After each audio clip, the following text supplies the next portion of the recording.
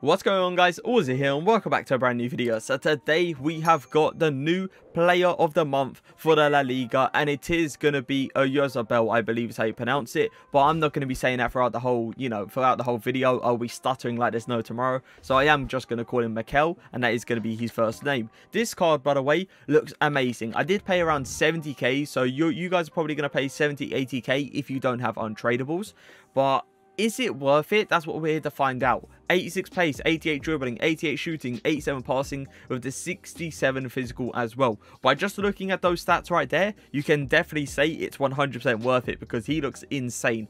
5'11" is not a bad height for a winger at all. The high medium work rate is something I'm always going to enjoy. Just pretty much him staying higher than expected, going for that quick counter attack, especially with his kind of pace. 3-star skill moves is something I'm not a fan of, but we are going to have to deal with it today, so we'll just put that to a side for now.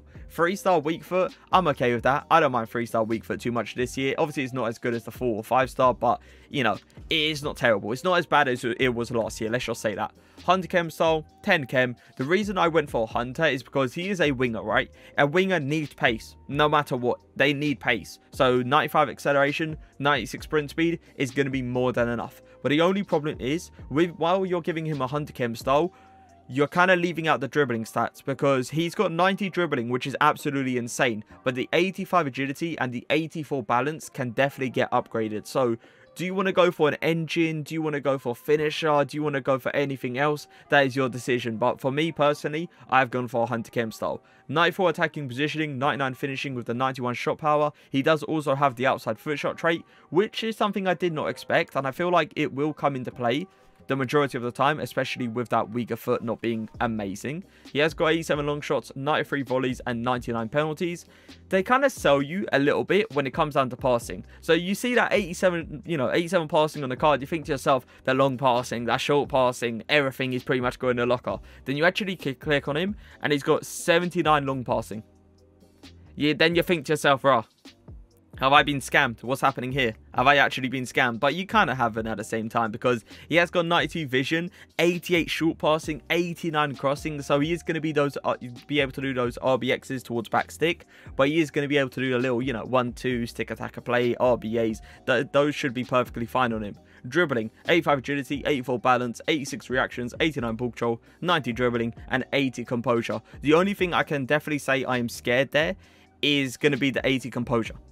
I'm not sure how he's going to obviously, shoot at very tight angles. Is he going to be calm and composed, or is he going to panic on the ball? It's something we're going to have to find out. When it comes down to physicals, this is probably the weak point when it comes down to Mikel, because 61 strength, 55 aggression is not great. It is not great at all, let's just say that. But 87 stamina is more than enough to last throughout the whole 90 minutes in literally every single position. Now today I have linked them up with Williams, and I've also got like Alan, Sissoko and Bruno Fernandes that somehow is still in my club. I have no idea where he came from. I literally went into my club, searched, and I saw Bruno Fernandes. So I was like, why not? Let's play him today. Either way, OYARZABAL will be playing in a 4-4-2 in the striker position. I don't feel like he's going to be amazing there because of those 3-star skill moves, but we are going to give it a go. And he will be playing in his natural position down the wing in a 4-2-3-1. But let's get into the games.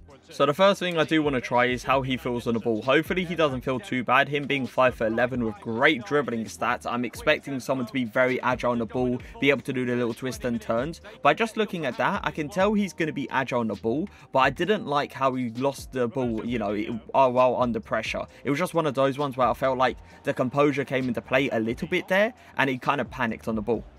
I'm going to get his pace going straight away because I do want to see that pace come into play. Oh, he's kind of got away with that, to be fair to him. Let's see that pace. Wan-Bissaka is going to catch up. I'm going to go for that fake shot around the corner. Oh my god, look how fast he is. A little sweat across goal, and we are going to get the first assist of him. Do you see that pace? Wan-Bissaka had no chance. That little fake shot around the corner absolutely sent him. Yeah, his dribbling is really nice. You can tell already. The little fake shots, the little touches, the R1 dribbling. Look at this. I'm going to tell him to get in behind. Hopefully, I can just pass him the hook ball. Go for that fake shot. Go for the fake shot once again. Fake the pass and go for the finish. I'm always going to be uncomfortable, especially with the 3-star skill moves there. Because for me, if I had 5-star skill moves there, I could have done so much to create an angle and probably get that shot off. Something I have noticed is his passing ability. Like, look at that. The complete switch, even though we did lose the header, it was still a really, really good pass. And I'm trying to question where that long passing really comes from, because I've done that like 2 or 3 times now. I've done the little 1-2s as well, and it looks like it's consistent. Once again, we're going to go for that switch off play. Look at it. It's literally spot on. And I feel like that's that vision coming into play. The fact that he can switch the ball like that. Hopefully I can get a fake shot around the corner. I couldn't. Williams.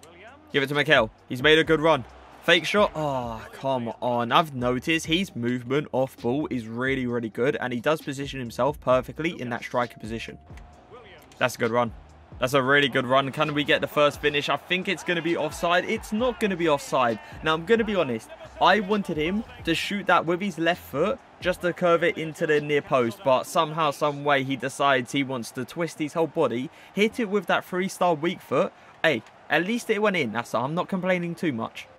I've told him to make a run. I'm just going to absolutely lace it and see if he can actually get him behind. Look at the fight. No, I feel like if he had a bit more aggression to his game, he could actually go in front of that. Going to go for that through ball once again and use that pace. And that is something I've noticed, right? You just send him on a run. You give him the ball and he's always going to get onto it no matter what. And that is something I'm absolutely loving from him. Now, when it comes down to the best position that he can actually play, I would definitely say without a doubt down the wing. The reason I say that is because you get in these awkward situations like that. Like, you don't really know what to do in that striker position because he has got 3-star skill moves. So he can't pull out like a Berber, he can't pull out a McGeady, a flip-flap, a reverse flip-flap. He can't do any of those skill moves. He's made another really good run. I'm going to try and flick this one. Flick it again. Flick it again. Oh, boys. Oh, stop it. Stop it, Mikel, because that is an amazing finish. But, wow. The flicks is something I did not expect. Mikel on the ball. Going to go for that fake shot. That beautiful fake shot. I'm going to shoot across goal, and he is going to move the keeper. That's just, you know, my opponent being smart, to be fair to him. Going to give this to Mikel. Going to go for a step over. Push it. Step over again. Fake shot. No, and that's what I mean. I just wish. I wished he had 4-star skill moves, because if he did, I'm telling you boys, the Lakeys, the Berber spins, the angles I can get with this guy would be honestly amazing. He's made a good run, a very good run, and he's got the pace as well to get him behind. The guy's going to try to take me out. I'm going to take it calm, wait for the guy to move the keeper this time, because, hey, if you move the keeper against me one time, I'm always going to take my time the second time. It's just simple as that. He is down the line once again. Just send him the ball. Just make him run, because this is what he literally does best. Just running, running, running. He does get away with that. Can I play this ball, please? Oh, come on. Fatty to Mikel. Little dummy. Can I get round the corner? Yes, I can. Can I slot it towards the near post? I'm not going to lie to you guys, okay? I went for a fake shot. And somehow, some way, it shot the ball automatically. And what a finish. How has he slot that straight past the keeper? I will never understand. But hey, it's a good finish either way, I guess. So it is time to review him. 2 games played, 4 goals with the 1 assist as well. Now, I'm going to probably answer the question straight up. Is he worth it? I'm going to be honest. He is. Without a doubt, he is an amazing player. He's got a great finish to his game. He's got unbelievable pace with that Hunter Chem style. His dribbling is definitely top tier as well. And his passing ability was absolutely insane. If this card, I'm telling you right now, if this card had 4-star skill moves, how much better it would be is insane. But because it has that 3-star skill moves, it does limit on the angles that you can actually get to finish that ball in that striker position. But down the wing, trust me, it does not matter. The fake shots around the corners, him cutting into the inside with the R1 dribbling, it's honestly top tier. Him being 5'11", didn't have an issue with that at all. The high medium work rate allowed him to go for those quick counter attacks. 3-star skill moves, I already mentioned. 3-star weak foot. It was a bit awkward. I must admit, it was a bit awkward in most situations, but it did finish the ball, so I am going to be happy with it no matter what. Now, when it comes down to pace, I feel like his pace was hands down the best bit about him. How fast this card is ridiculous, and I am going to give him a 9.5 out of 10 for pace. for shooting ability. Now, you have to take into consideration when it comes down to the freestyle weak foot, it's never going to be consistent, right? So that is going to obviously, you know, hurt the overall for shooting a little bit. But I'm still going to give him like a solid 8 out of 10 for shooting. It was top tier. You get it onto that left foot, it's going to go in. You get it onto the right foot, it's probably like a 30% chance of going in, 40% chance of going in. So just take that into consideration. Now, when it comes down to passing, I was surprised. 79 long passing, was switching the ball literally with that left foot like there was no tomorrow. It was spot on every single time. So for passing, I am going to give him an 8.8 out of 10. When it comes down to dribbling, you obviously have to put the the 3-star skill moves in there as well, because I feel like that's a huge part to dribbling, especially with like creating angles for goals and stuff like that. Ball control, didn't have an issue with that at all. Beautiful touches, kept the ball close to his feet as well, which is definitely top tier. I will give him an 8.3 for dribbling. It was really nice, like really, really nice. I felt like the aggression is something that let him down though. I honestly feel like if he had a bit more aggression to his game, he would be insane. Like insane. Because the thing is, right, he would obviously outpace the player. But the problem is he wouldn't get round the player. So, you know, it kind of allowed him to just sit behind him, and it just didn't allow him to get in front of the ball. And that's a big problem I was having with him. But if we talk about physicals, I would definitely say like a 7 out of 10, just because he has stamina. But an overall rating out of 10, I'm going to be honest, I will give him an 8 out of 10, dead on 8 out of 10.